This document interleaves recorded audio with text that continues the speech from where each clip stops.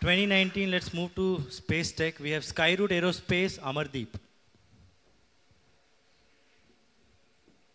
Hello, everybody. Skyroot Aerospace, we are the first private company from India to develop and make the satellite launch vehicles. And the path that we chose is to start with the small satellite launch vehicles, mainly because to target the growth and the demand in the market. There is like a huge gap between the demand, which is like the number of small sats to be launched in the next few years, projected to be around 7,000 in the next 6 to 7 years, and the availability of the dedicated small launchers. And because of that, all the small launchers had to compromise on the orbit that they're going into, and also they have to lose out on the opportunity cost because of the wait time they have to get onto a larger launch vehicle. And the other thing we chose is to start with solid propulsion. The main reason for that is to be quick to the market, but at the same time, we are also developing cryogenic technology in parallel.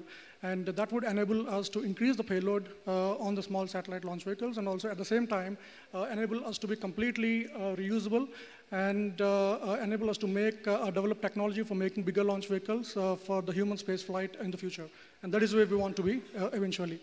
And for our first satellite launch vehicle, the small one, we are targeting 2021 for the first launch. And coming to the business model, it's quite simple, actually. So we just launch satellites for customers, and we just get paid for that per kg. And as of now, like our estimate says that we need to have 3 million for building a launch vehicle, and we can sell that for 8 million as per the current market scenario. And we target to make and fly like 85 launch vehicles in 5 years once we get into full production, and that would give us 1 billion in revenue.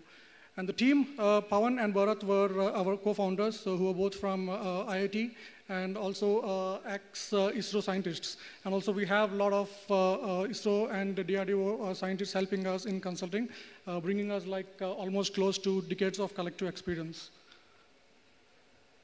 And funding, we are seed funded by Mukesh Bansal and Ankit Nagori, and we have completed our design phase of our first launch vehicle, and we're getting into production. We even started producing a few of our parts, and we're actively raising Series A, and majority of that requirement has been committed by few of the investors as of now. And please feel free to contact for any further details regarding investments. Thank you.